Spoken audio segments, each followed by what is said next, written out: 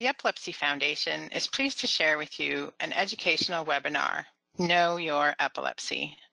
The mission of the Epilepsy Foundation is to lead the fight to overcome the challenges of living with epilepsy and to accelerate therapies to stop seizures, find cures, and save lives. Tonight's educational webinar is brought to you with support from NeuroPace. My name is Dr. Elaine Kyriakopoulos, and I would like to extend a warm welcome to everyone who has joined us this evening. I'd like to review with you the format for tonight's webinar. During the speaker presentations, all phone lines will be muted. We would like to encourage everyone to submit their questions at any time during the webinar. To do so, type your questions into the question window on the GoToWebinar panel and click Send. We will read your questions aloud during the question and answer portion of the webinar. Please keep your questions general in nature, as the webinar is intended for educational purposes. This webinar does not take the place of individual medical advice. This webinar will be recorded and available for viewing and listening on epilepsy.com. The Epilepsy Foundation is working to provide information and education that serves the spectrum of individuals and families impacted by epilepsy. Often, when you have a question about your health or your loved one's health, you may hear or read things that you are not sure quite how to interpret. The Foundation's webinar education series aims to bring together expert clinicians and scientists who can share with you up-to-date and accurate information to help answer your questions. Tonight's webinar will highlight the benefits of getting to know your epilepsy. It is important to feel empowered and active in managing your epilepsy. Understanding your diagnosis is critical to having good communication with your medical team and working towards the goal of freedom from seizures. Building your epilepsy knowledge ensures you are able to engage in making decisions about the way your seizures are treated and may also help to lower the risks associated with seizures. Finding your voice and feeling empowered will allow you to direct your epilepsy journey and to share with those around you how to best support you.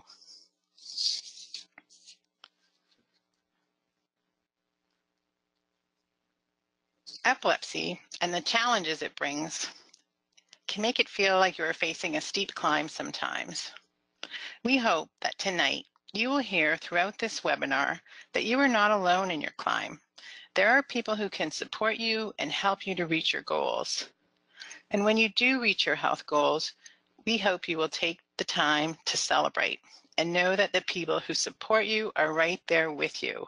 They're celebrating your resilience and your achievement of reaching your goal of the best health possible.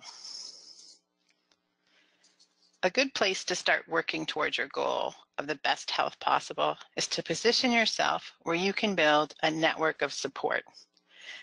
It is so important to make the time to stop and think about where you are in your epilepsy journey and how you can build a cushion of support around you. Some of those key supports will include your epilepsy care providers, but also your primary care doctor and other specialists. You can build additional support through engaging with your epilepsy community, your peers, and your own circle of family and friends, who you feel will be there to lend a hand when you need it and to celebrate your successes with you as well. I'm so very honored to introduce to you our guests and speakers for this evening. Dr. Allison Pack is an associate professor of neurology at Columbia University Medical Center in the Division of Epilepsy. Upon graduating with her medical degree from the University of Pennsylvania, she completed residency training in neurology at the Hospital of the University of Pennsylvania. Following her residency, she trained as a clinical fellow in epilepsy at the Columbia Comprehensive Epilepsy Center at New York Presbyterian Hospital. After completing fellowship in 2000, she joined the faculty at Columbia University Medical Center. She received her MPH with a concentration in epidemiology from the Columbia University Mailman School of Public Health in 2010. Dr. Pack has focused her career on clinical care for epilepsy patients, clinical research, and educating future generations of neurologists and epilepsy specialists. She is an inductee into the Columbia University Vagelos College of Physicians Academy of Clinical Excellence. Within the Epilepsy Center at Columbia, she is the director of the Epilepsy Monitoring Unit and co-director of the Epilepsy Surgery Program. Her research has focused on effects of anti-epileptic drugs on bone and mineral metabolism, as well as the care of women with epilepsy, including studies among pregnant women and contraceptive practices in women with epilepsy. In 2012, she received the American Academy of Neurology Neuroendocrine Research Award. Dr. Pack established and is the director of the Epilepsy Fellowship Program. Dr. Pack was chair of the neuroendocrinology section of the American Academy of Neurology between 2014 and 2018, and is currently a member of the American Academy of Neurology Guideline Development, Dissemination, and Implementation Subcommittee. She also serves, and we are fortunate to have her serve, as the secretary of the National Professional Advisory Board of the Epilepsy Foundation. Thank you for joining us, Dr. Pack. Allison Kukla is the Population Health Coordinator at the Norfolk Department of Public Health in Virginia. She coordinates the district's community health improvement activities, including the planning, implementation, and evaluation of the Community Health Improvement Plan. She engages with stakeholders and community members to organize community outreach events and programs throughout Norfolk. From 2010 through 2017, she worked as a political appointee for the Obama administration in both the White House at the Office of Public Engagement and the U.S. Environmental Protection Agency at the Office of Children's Health Protection. Allison was diagnosed with epilepsy as a college freshman in 2006. Since then, she has become an active advocate, volunteering with various epilepsy organizations, foundations, and nonprofits. In May of 2018, she became a member of the Epilepsy Foundation of Virginia's Professional Advisory Board. Allison is originally from Youngstown, Ohio, and has a bachelor's degree from Youngstown State University.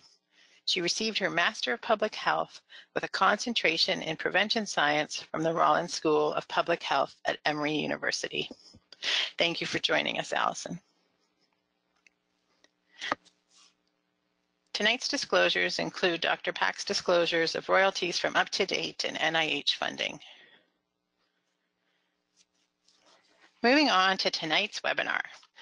Tonight's webinar aims to help you better understand your diagnosis of epilepsy, be able to better explain to others what type of seizures you have, allows you to better manage your medications and your schedule, and shares the importance of implementing behavior changes to avoid triggers for your seizures. We also hope to make sure that you know when to request referral to an epilepsy specialist. And finally, we hope to give you the information you need to help you educate others around you about the best way to respond if you have a seizure. At this time, I would like to turn things over to Dr. Pack. Dr. Pack, thank you so much. Thank you very much for that very kind introduction and setting the stage for what should be an exciting discussion this evening. I'm going to start off by starting off with the basics. What are seizures and how do they start? Well, within the brain, there are many, many billions of cells, and they communicate by sending and receiving electrical impulses. What is a seizure? Well, a seizure occurs when there's abnormal and excessive electrical activity that temporarily interrupts normal brain function. It is important to recognize that every brain has the potential to seize. Individuals, however, do have different thresholds. It's also important to recognize that not everyone who has a seizure has epilepsy. There are non-epileptic seizures, that is, people who have other conditions such as fainting spells, withdrawal from alcohol, etc. Next slide, please. So what is epilepsy? We've just discussed that any brain can seize. Well, when is an individual diagnosed with epilepsy? Epilepsy is diagnosed in a person who is at risk for recurrent seizures. Formally, it's an individual who has multiple unprovoked seizures, or an individual who has an unprovoked seizure and has at least a 50% risk of having another seizure. Recognize that it does not indicate the cause. It does not indicate any prognosis.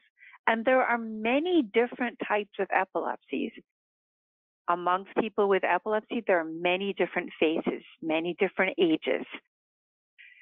Next slide, please. So anyone can be affected by epilepsy. It affects all ages, races, as well as socioeconomic groups. Individuals at particular risk, though, include children younger than 2 years of age and adults older than 65. Recognize that epilepsy is more common than many other neurologic conditions such as cerebral palsy, Parkinson's disease, and multiple sclerosis combined. That is, the number of individuals who have epilepsy are more than all of those neurologic conditions combined. Next slide, please. So let's talk about the numbers.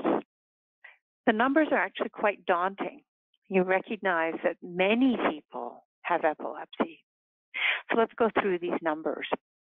3 million individuals, that is 3 million who are 18 years of age or older, have active epilepsy in the United States. 470,000 17 years and younger had epilepsy in the United States in 2015. Worldwide, there's 65 million. These next statistics are quite interesting. 1 in 26 people in the United States will be diagnosed with epilepsy during their lifetime. So if you think back to the days, if any of your students, or if you think back to the days of sitting in a large classroom and you look around the room, many individuals in that classroom are at risk, will be potentially diagnosed with epilepsy. 1 in 10 people will experience a seizure during their lifetime. These numbers highlight that individuals with epilepsy are not alone. It's also important to recognize that in 60% of newly diagnosed epilepsy, the cause is unknown. For many people, patients as well as practitioners, this can be frustrating, and certainly why we all work together to better understand epilepsy. Next slide, please. So what do seizures look like? And this can be very confusing for many people. Many people, when they think of what a seizure is, one image comes to mind. That is the individual who collapses, shakes, and is unaware. And this is the image that's often portrayed in our media, such as in television or in the film industry. But seizures can look many different ways. They can be a staring spell, a muscle twitch or spasm, difficulty speaking, confusion. Some seizures have very few outward signs and can be very subtle, such as a funny sensation or an unusual spell. And for many people, that is the people who have seizures, people witnessing individuals who have seizures, or even practitioners, this variability of presentation can make it hard to actually diagnose these events as seizures. Seizure symptoms and signs of seizures do vary from person to person. But in most cases, they're consistent and predictable for an individual. And this is very important when you have an individual, for example, who may have multiple types of symptoms and think that those are seizures. But usually for most individuals, they are stereotyped, consistent, and predictable. Next slide, please. Now, I talked a little bit earlier about the diagnosis of epilepsy in individuals with unprovoked seizures. Well, let's talk a little bit more about what I mean by that. Well, a provoked seizure can occur due to an acute condition, such as considered situational. In this setting, abnormal electrical activity in the brain causes a seizure in the setting of, for example, drug or alcohol intoxication, head trauma, if somebody has an acute bleed in the brain, a stroke, fever. These are all situations whereby the seizure, or that is this abnormal electrical activity, is provoked by a specific event. Unprovoked seizures occur for unknown reasons. They may occur in relation to a pre-existing brain lesion or a progressive nervous system disorder, but there's no inciting or clear inciting event where that resulted in the seizure. And when thinking about the diagnosis of epilepsy, we think about it in individuals who have, as I said earlier, recurrent unprovoked seizures or a single unprovoked seizure, and they are at risk for another one. Next slide, please. So let's talk about treating the first seizure. An individual has their first seizure, and they want to understand, well, should I treat this seizure? So what leads to that decision? And it is very individualized, and multiple factors are reviewed and considered when making that decision. So I've alluded to this a few times earlier. What is the seizure recurrent risk? What is the impact of recurrent seizure? For many of us in practice, we use the 50% mark. That is, if the individual has a 50% chance or greater as determined by prior brain injury, history of head injury with loss of consciousness, an abnormal EEG, an abnormal neurologic exam, or others, we would choose to treat if it was greater than 50%. If it was less than 50% and the impact of recurrent seizure was not high, we may not choose to treat. It is important, though, to factor into that decision patient concerns, preferences, as well as side effects from potential treatments. Next slide, please. How does one make the diagnosis of epilepsy? There is no single test used, and this is something I go over with my patients repeatedly. There's no one test. It's not as if you are worried, say you're concerned that you may have a particular infection and you send off a blood test. There is no one test to diagnose epilepsy. I would state in my practice, and for many of us in the field, the most critical piece is the history. Taking the time with a practitioner to review the events of what happened, to trying to determine whether it was indeed a seizure, and as I have referred to repeatedly, what the risk of a recurrent seizure is. Medical and neurologic exam are very important. Individuals, for example, who have an abnormal neurologic exam, their risk of a recurrent seizure is greater. Blood tests can be used, and imaging, such as CT and the more sensitive brain MRI. EEG is useful in helping where we look for abnormalities to determine whether that individual is at risk for a recurrent seizure. And in some patients, we do video EEG monitoring. So you can see there's multiple tests and multiple studies that we use to determine whether an individual has epilepsy. But I want to reiterate, the most important piece of the diagnosis is really the history and working with a practitioner who takes the time to review what's happened and other salient or other pieces of the history that may be helpful in making the diagnosis. Next slide, please. There are different seizure types, and we've referred to this a little bit earlier, whereby seizures can look different. So not only do seizures look different, but they also can come from different parts of the brain. Seizures can be focal, that is coming from one part of the brain. generalized, or unknown, very hard to tell. When thinking about seizure types, we want to understand whether or not a person's awareness is affected. Does the individual have other symptoms during their seizures, such as movement? The other symptoms will help us, particularly in an individual who has a focal seizure, determine where in the brain it may be coming from. Next slide, please. Now, the language of how we refer to seizure types has changed, and this can be very frustrating for individuals who have seizures. For those of us in the field, and when teaching medical students, they're confused. Why did you change the language? So let's go through how we refer to seizures now. And in many ways, I think the way we refer to seizures is actually a little bit more intuitive. And in some ways, it makes more sense than terms that we used before. So as I said previously, there are focal seizures and generalized seizures.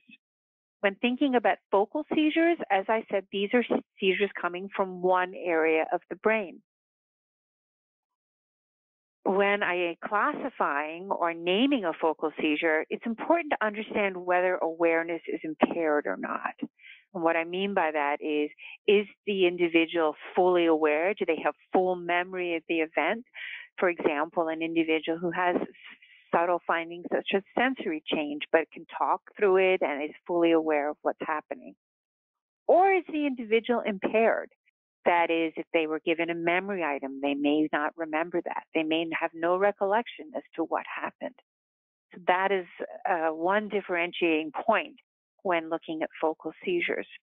We then further classify them as to whether there's motor or non-motor features. So motor, such as clonic movements, repetitive jerking movements. Non-motor, we talked already about sensory seizures. And then does that seizure progress? Does that seizure start as a focal seizure and move on to a bilateral tonic-clonic seizure? Other terms that have been used in the past to describe this that many of you may be familiar with include grand mal or secondary generalized tonic-clonic seizures. Now that we refer to them as focal, evolving to bilateral tonic-clonic. And then, as we discussed, there are generalized onset seizures. Again, awareness, classifying whether the individual is aware or not is important. Are these seizures tonic-clonic? Do they have motor manifestations, non-motor? The classic example of a non-motor generalized seizure is an absence seizure, or another term, petit mal, staring spell. Those are other terms that are used to describe that. And then unknown onset. These are seizures where we can't determine whether they're coming from one area or focal onset or generalized. And these seizures also can have motor, tonic, clonic, other motor, or non-motor clinical manifestations. So these are the terms that are being used now to refer to seizures. These terms help us, and they're important to understand because not only is it important to understand the type of seizures, but also the reasons why. And when one understands what type of seizure an individual has, building on that is potential reasons why or etiologies. Next slide, please. So when is it not epilepsy? This is something that comes up a lot in practice. An individual have symptoms that they're concerned is a seizure, and the testing is done. The history, as I have talked about earlier, the testing is done, and the individual doesn't have epileptic seizures. Well, there can be physiologic explanations, other physiologic explanations as to why an individual has an event with or without altered awareness. Some other potential physiologic explanations include syncope, which is the heart, whereby the heart, for example, the brain is not getting the oxygen or blood supply it needs from the heart, and the individual may pass out. or lose awareness. Migraine headaches. Migraine headaches can be the great masquerader of a lot of different things, and there are complex migraine headaches whereby individuals not only have pain, or in some cases they may not even have pain, and they have other neurologic symptoms to go along with it, and those can seem like an epileptic seizure, but they're not. Cardiac rhythm disorders, sleep disorders, individuals who may have jerking, for example, in sleep, maybe restless leg syndrome, or maybe sleep onset myoclonus. Looks like a seizure, but is not. And then other movement disorders. Psychogenic, these are seizures that occur. Some of them look like seizures, but when you do EEG testing, there is no associated epileptiform brain activity. The events are often atypical. There are features that are not wholly consistent with epileptic seizures.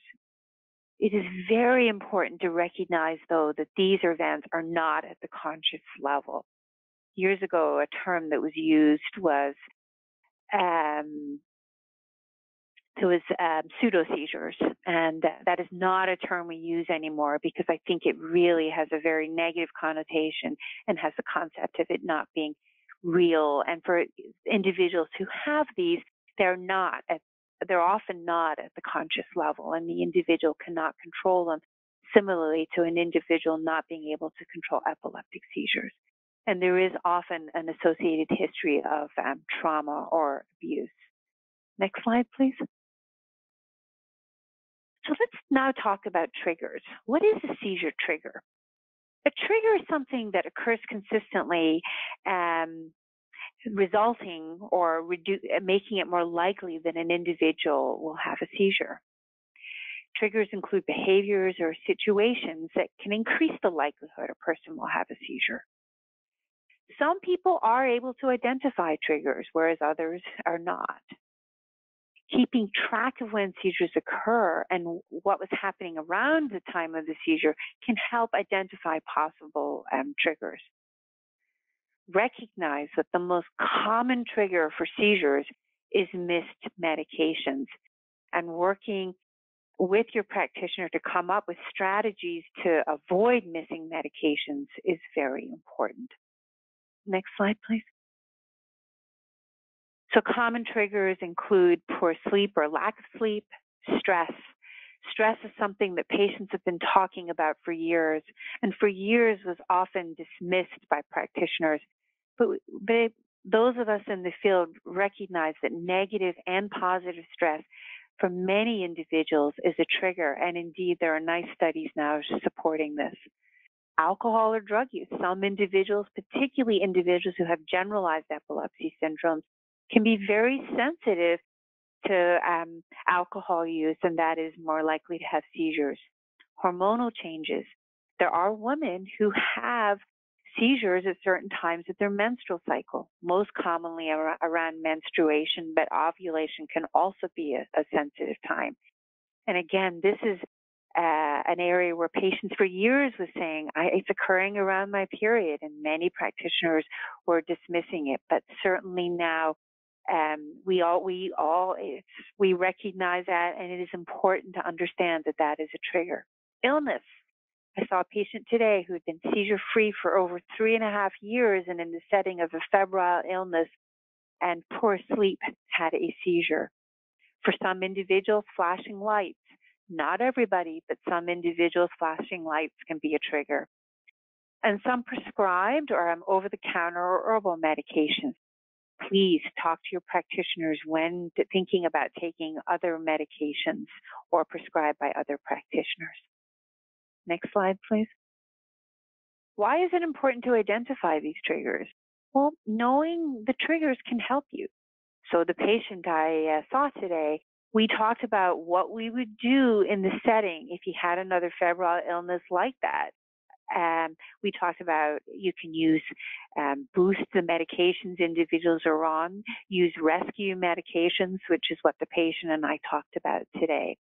Avoiding those stimuli, And as I said earlier, the most common cause is missing medication. So it's very important to come up with strategies that whereby you do not miss your medications. Next slide, please. Reflex epilepsies. Some individuals have what's referred to as reflex epilepsy. And these are seizures caused by specific sensory inputs. Keep in mind, this is not everybody, but there are certain individuals that have this. Common seizure triggers elicited by sensory inputs are flashing or flickering lights, geometric patterns, and individuals who have this, who have an EEG with the photic stimulation, that is a way to recognize that an individual is at risk for that. For some individuals, music, certain types of music or a specific pitch, reading or doing math calculations, loud noises or unexpected touch that are startling. These are sensory inputs that can elicit seizures in individuals who have reflex epilepsy. And as such, it would be important for those individuals to avoid those sensory inputs. Individuals, for example, who are sensitive to flashing or flickering lights, when in bright lights, particularly in certain situations such as they're driving, either as a driver or a passenger in a car with trees, whereby the lights are flickering in, those individuals in those circumstances would want to wear dark glasses. So understanding the triggers and avoiding them would be important. Next slide, please. Identifying your seizure triggers, diaries, as silly as it sounds, diaries are really important. Keeping a diary, write notes. It can either be in a paper journal or online journal. There is an electronic tool, epilepsy.com/seizure diary. What was I doing at the time? Was I up late? Was I excited about something? Did I drink too much? Was there lights, noise? Were there any triggers? Was it a certain time of my menstrual cycle? And share these diaries with your doctor and work with your doctor. Take action. Try, for example, if there are certain behaviors that are triggers and provoke seizures, work with your doctor to come up with strategies to avoid those. And enlist your family and friends. Have them help you avoid triggers. Alcohol use, for example, is so common in our culture, and for many individuals, there's a lot of pressure to drink. Well, if you're an individual whose seizures are elicited by alcohol use, you're going to need to work with your family and friends, particularly if you're around people who like to drink and may want to have you drink with them. It's important for those individuals to recognize that that is something you would need to avoid. So support of your family and friends is very important in avoiding these triggers. Next slide, please. How do we treat epilepsy? Well, the mainstay of treatment are anti-seizure medications. Other terms to describe these are anti-epileptic drugs and anticonvulsants. The goals of therapy, I always describe the seesaw when I'm talking with my patients. On the one side, no seizures, but we can't ignore the other side. We need a balance, and the other side is side effects. It is very important to understand whether you may be susceptible to side effects of some medications, and certainly if you're having a side effect, you need to work with your practitioner, communicate with your practitioner to say this is not acceptable. We're in an age now where we have well over 20 anti-seizure medications, and not one medication does not fit all. And recognizing, as I said, that seesaw, that balance, no seizures on the one side and no side effects on the other. That is the mainstay of goal of our medical therapy. Next slide, please. Most people will have controlled seizures. That is 60 to 70% of individuals after treatment with the first or second anti-seizure medication will have controlled seizures. There are, however, 30 to 40% who have uncontrolled seizures. And in these individuals, the epilepsy is disabling. They may have frequent seizures. We talked about side effects, and you cannot ignore the long-term impact of the seizures. Next slide. So when thinking about your medications, what do you need to know? Well, it's important to know the name of the medication and the dose. Is the medication generic or a brand? The brand names are often much easier to read and know than the generic names. But, for many individuals, the insurance won't cover the generic. And luckily, we do have studies now with some medications, particularly lamotrigine or Lamictal, where there's studies showing that the brand is similar bioequivalence in efficacy to multiple generics. What formulation are you taking? Are you taking a regular acting or a long acting? I had a patient call today where we had prescribed a long acting preparation because the individual did not had side effects on the short acting. The pharmacy, however, gave the short acting. So it is important to know, am I on the short acting or the long acting? What is the dosing schedule? Is this something I take once a day, twice a day, or more? And in fact, the dosing schedule is something to think about when prescribing a medication. We talked about compliance and how missing medication doses is a common trigger. Well, if you're an individual who will not remember to take a medicine 2 or 3 times a day, that needs to be something you work through with your practitioner. You may want to go on a medication that's longer acting. That is, you can take it once a day.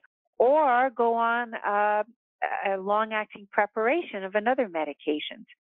We talked about side effects. When thinking about medications, not only do you want to talk about or communicate to your practitioner side effects you may be having, but it would be important for the practitioner and you to talk about potential side effects that you may be at risk for.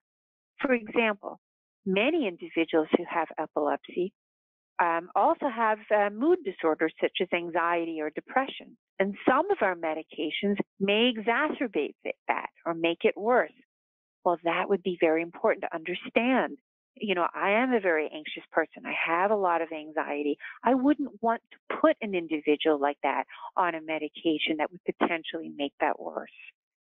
How is the drug metabolized? Is it metabolized through the liver or the kidney? If it's metabolized through the kidney and the person has renal failure, well, you may want to avoid a medication like that or dose it only less frequently. So that is, they wouldn't need as much of it because it was being metabolized more slowly. Safety in pregnancy is very important. Some of the anti-seizure medications have been shown to have adverse effects in pregnancy on either physical outcomes or teratogenic effects or on cognitive outcomes in the children who are exposed to that. So it is really important to know that I'm on a medication, I'm a young woman, I want to have a child. Is my medication safe for me to take in either actively now while I'm pregnant or for future pregnancies? Doses may be needed to be adjusted. And will the insurance cover the cost? I said earlier, we have over 20 medications, many of which have become available in the past 10 years, some of which are a lot more expensive. And that may be a good medication, but if I can't afford it, then that has to factor into the decision. So all of these different things are important to know about your medications and for the practitioners to understand when prescribing a medication. Next slide. What is drug-resistant epilepsy? Well, we talked earlier about how most people have well-controlled seizures. That is 60 to 70%, but about 30 to 40% don't. So how do you define drug-resistant epilepsy? Drug-resistant epilepsy is an individual who has failed 2 adequate trials of tolerated and appropriately chosen medications. And that's important because statistically, once an individual has been treated with an adequate, tolerated, and well-chosen medication and continues to have seizure after the first and the second one, statistically, the chances of those seizures being controlled with medication drops dramatically. it goes from that 60 to 70% to 10% or lower. And it's these individuals where we have to intervene. We have to review the diagnosis. Does this individual indeed have epileptic seizures? Are there other things that we should consider for treatment? And this is often and preferably done at an epilepsy center. Next slide. And you can see on this slide here certain factors that we've talked a little bit already with triggers that may lead to treatment failure, including poor adherence, sleep deprivation, hormonal changes, or substance abuse. Next slide. Well, what is an epilepsy center? That's a term. That's what we talked about that on the 2 slides ago. Epilepsy centers are accredited through an organization called the National Association of Epilepsy Centers. These centers need to meet certain criteria in order to get this accreditation. They provide both inpatient and outpatient comprehensive care. And there are epilepsy specialists at these centers. These are people like myself. This is, as I say, this is what we do all day long, every day. We diagnose, evaluate, and treat epilepsy. Next slide, please. Within an epilepsy center, there's a team. There's epileptologists, that is neurologists who specialize, nurses, neuropsychologists, individuals that work with us to better understand the cognitive functions. For example, many patients with seizures may have memory problems. Neurosurgeons, neuroradiologists, neuropsychiatrists, EEG technologists, social workers, and case managers. All these individuals work together as part of the epilepsy team. And this can occur in both the adult and pediatric setting. Other options for individuals who have refractory epilepsy is surgery. Diet therapies, devices are available. It's an exciting time now with neuromodulation. We have the vagus nerve stimulation, which has been around for a number of years. But more recently, we have responsive neurostimulation, that is the RNS device, and deep brain stimulation, that is DBS. And there are other investigational medications. You know, despite all these different medications we have, there's still about 30 to 40% of individuals, as we've talked about, who still have seizures. Are there other medications? And individuals in our field are constantly trying to do better and come up with other strategies or medications to treat seizures. And as we've touched on already, managing the triggers. Next slide. Epilepsy surgery is, as I said, is considered in individuals who have refractory epilepsy, that is, they have failed 2 or more anti-seizure medications, and they have focal seizures coming from one area. Unfortunately, it's often perceived as a last resort. And many individuals, when you look at the studies, the average length of time that an individual gets referred for surgery, that is having refractory seizures, it's really frightening. It's 20 years in the studies that have been done, and unfortunately that has not changed. And as I said, many individuals often perceive epilepsy surgery as a last resort, but can be, for appropriate individuals, life-changing. Next slide, please. Less than 1% of individuals with medication-resistant epilepsy are referred to epilepsy centers. I talked already about how the average length of time it takes an individual to get to surgery is about 20 years. Approximately 100 to 200,000 U.S. patients with intractable epilepsy are eligible for surgery, but only 2,000 to 3,000 surgical procedures are performed annually. Clearly, we as a community need to do better. Next slide.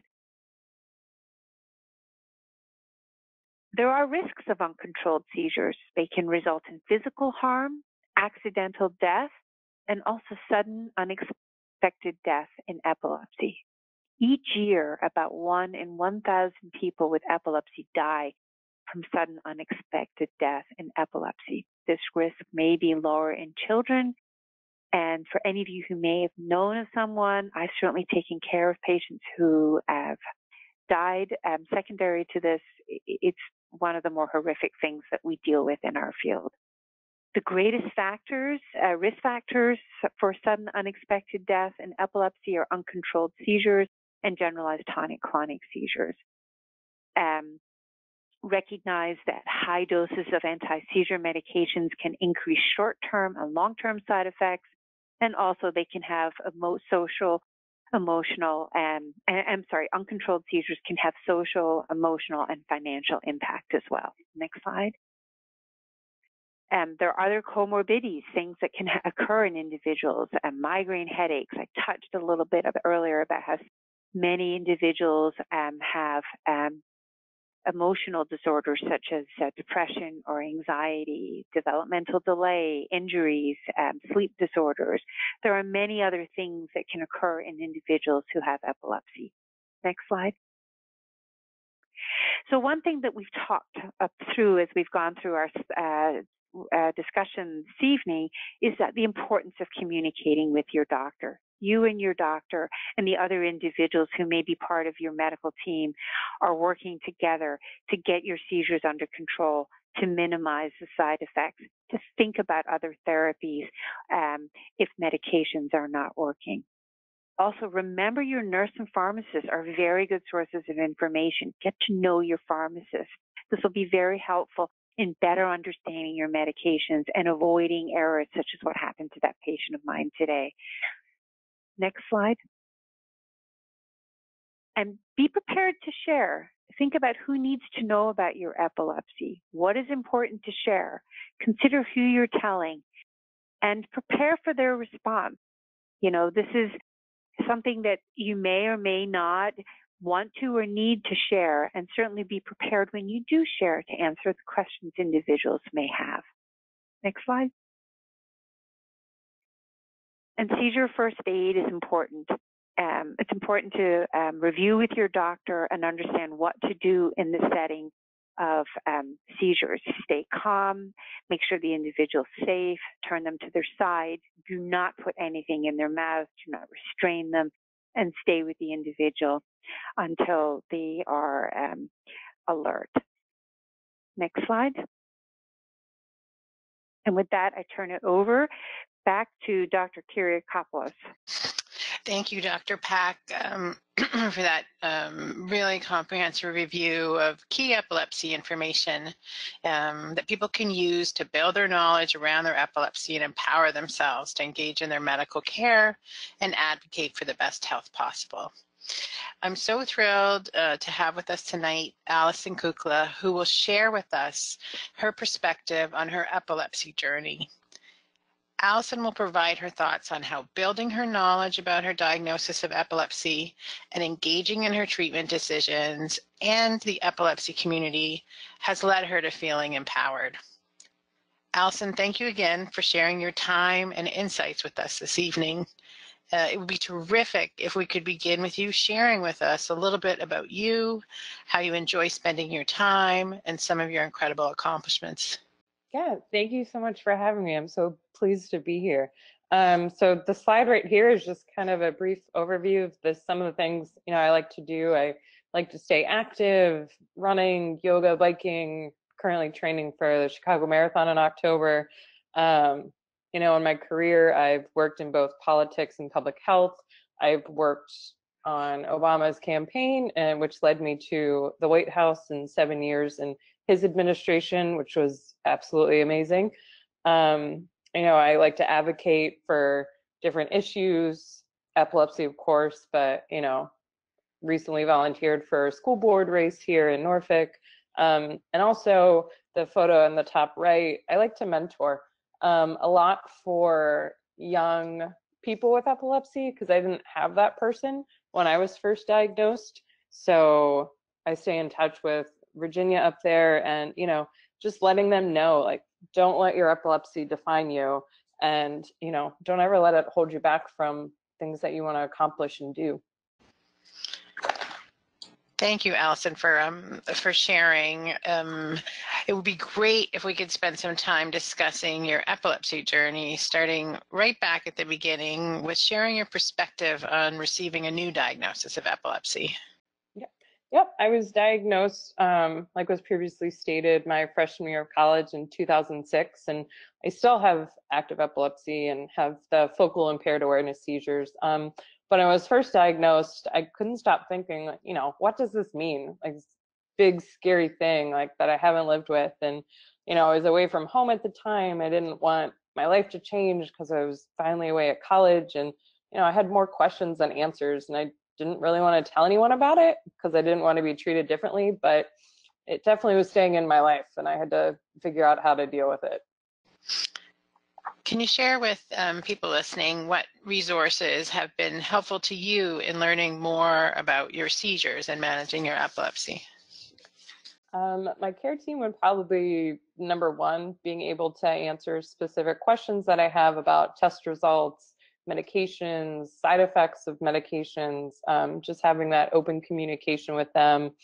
My fiance, who is also my caregiver, he helps at appointments. He remembers what the doctors say because my memory can be iffy at times. The internet, but to clarify, only credible sources. Do not go down the rabbit hole of Dr. Google when Googling side effects or things like that. Pay close attention. Go to the Epilepsy Foundation website. Other epilepsy organizations are all super helpful in the information that they provide. And one of the biggest ones I found is support groups, kind of going back to, meeting other people with epilepsy and learning from them and how they've handled situations you might be facing or you might face in the future, such as, being a young woman with epilepsy, talking with moms who have dealt with epilepsy and their care. Those are great tips that you've offered to everyone. Can you share a little bit about any hurdles that you felt were hardest to bypass in becoming an informed and empowered patient?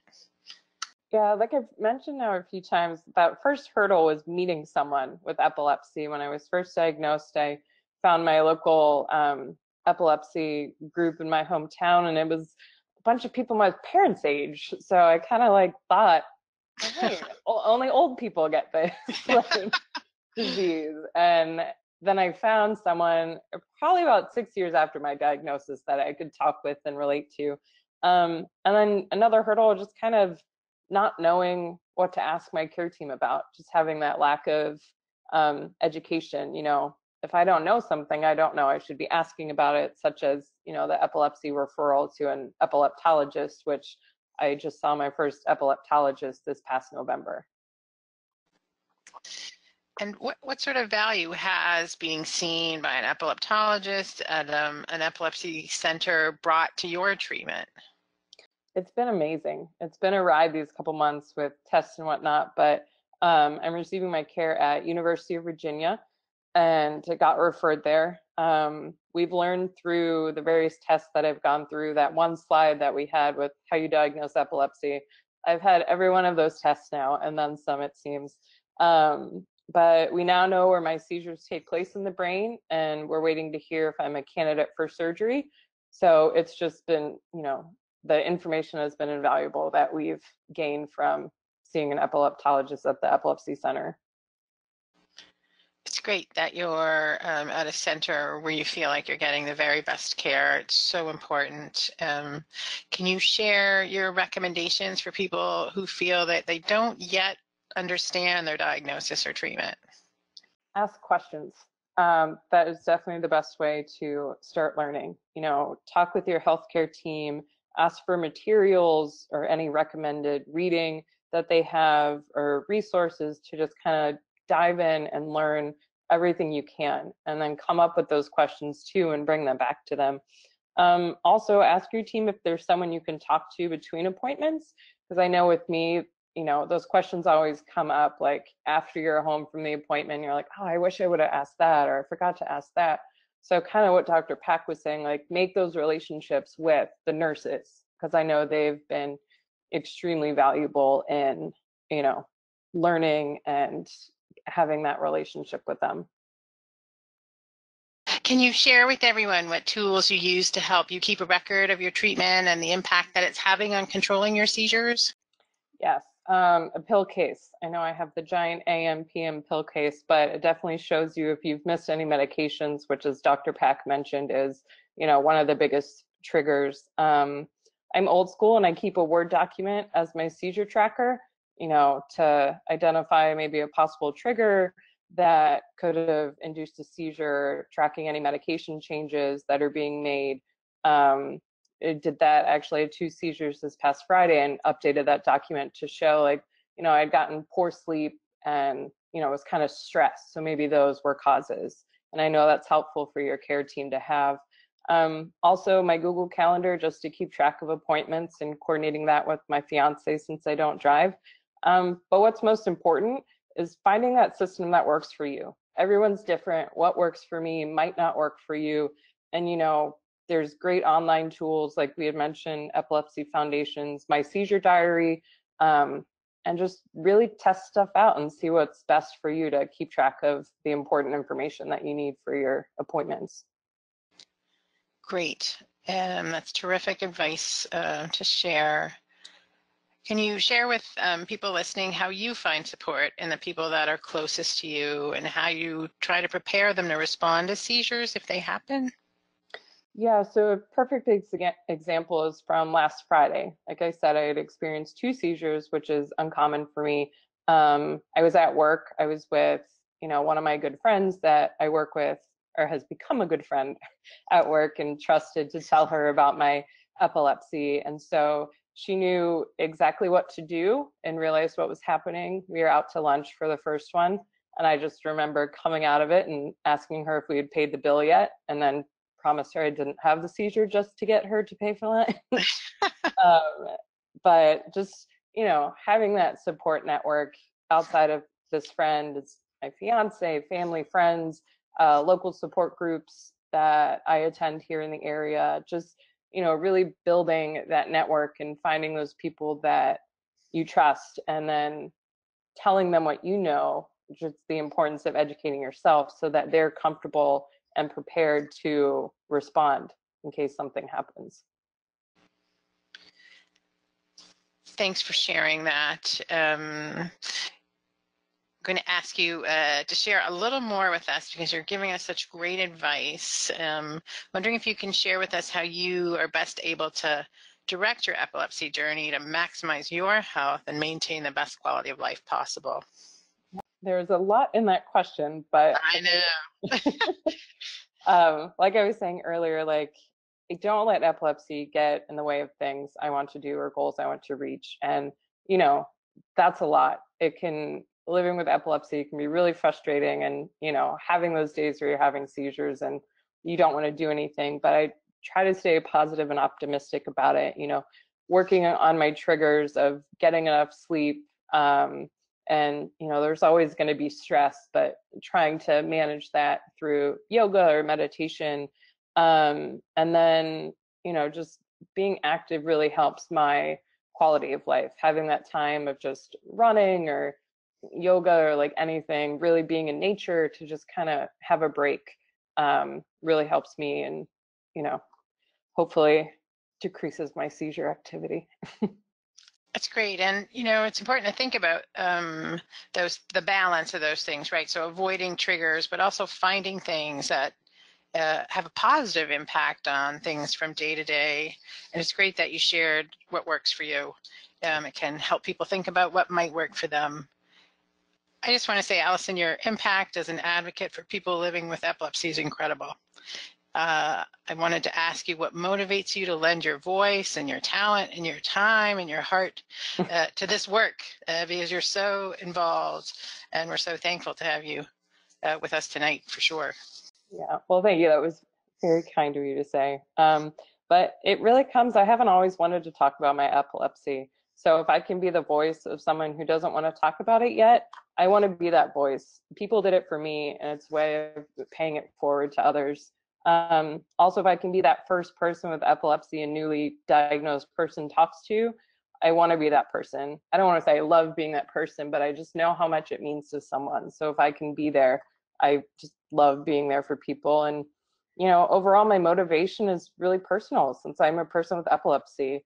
as I look back at my journey, I found areas where I wish I, could have been improved for me in my care and education and all of that. And I want to make a living, make living with the condition and learning about it easier for those who are newly diagnosed or, trying to figure out how to best live with the condition and address those areas that I felt during my care and so far with the condition, and just overall being a set of ears to listen. Just having someone to listen is huge when you're having those days where, you're having seizures or side effects, and, just being there and having someone there is, really true motivation for me too. Allison, I know for many people listening tonight, you have made things easier. Thank you for your candor and your insight and the encouragement you bring to people who are still finding their voice as they begin their journey with epilepsy, or for those who are struggling with the challenges that epilepsy can bring. We're so fortunate to have you on the Epilepsy Foundation team as a leader and an inspiration.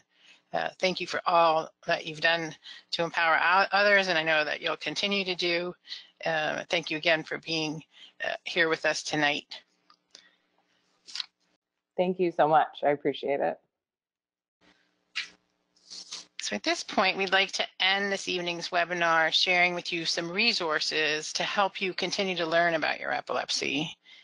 Speaking with your physician or nurse is always a good place to start, as both Dr. Pack and Allison have pointed out to us.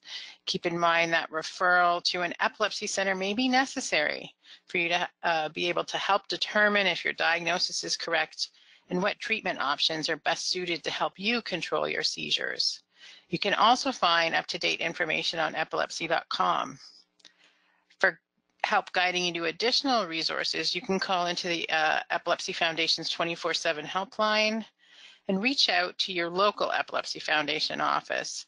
They can help to provide you with information, resources, support, and can also help to direct you to an epilepsy center close to your home, where you will find medical providers who specialize in the diagnosis and treatment of epilepsy. I would like to take a moment to thank Dr. Pack and Allison Kukla for sharing with our epilepsy community their time and their knowledge. I would also like to thank each of you for joining us this evening and hope you will continue to join us throughout 2019 as we aim to provide you with learning opportunities that help you answer questions and guide you to the resources you need to manage your epilepsy well.